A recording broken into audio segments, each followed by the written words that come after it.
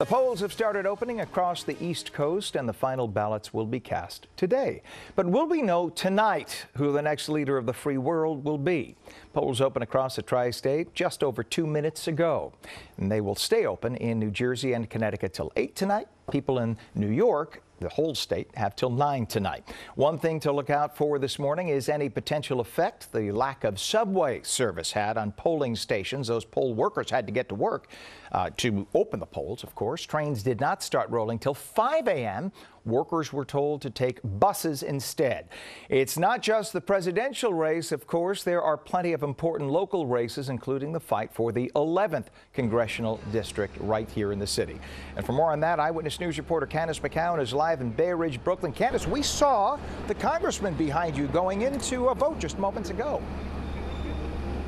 Absolutely, Ken. He's already voted by early, but he's here this morning to encourage voters. We can see him. He's here outside this polling location in Bay Ridge. Now, Max Rose is the incumbent. He's here early this morning, and this is one of many of the races around the country that will determine if Democrats maintain control of the House. And there's been no shortage of attack ads in this race. Now, while the attack ads against the candidates, they are expected to end today, we are also knowing that that is because this race is expected to be one that is watched nationally. Max Rose is the Democratic incumbent, and this Republican opponent, Nicole Malliotakis, who recently ran for mayor and lost the election, has been painting Rose as an extreme left-leaning candidate who she's associated with Mayor de Blasio, who is unpopular in the Staten Island part of this district, so much so that Rose produced an ad calling de Blasio the worst mayor ever.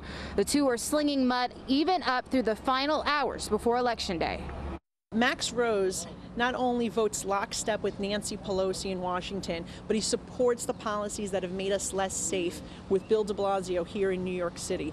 People want to have law and order. They want to have a strong economy. They want to preserve the American dream. She has run a series of lies because she needs people to distract from her woeful record, supporting the Republican Party when they stood in opposition to additional aid to New York City. Whatever her party says for her to do, she gets right behind.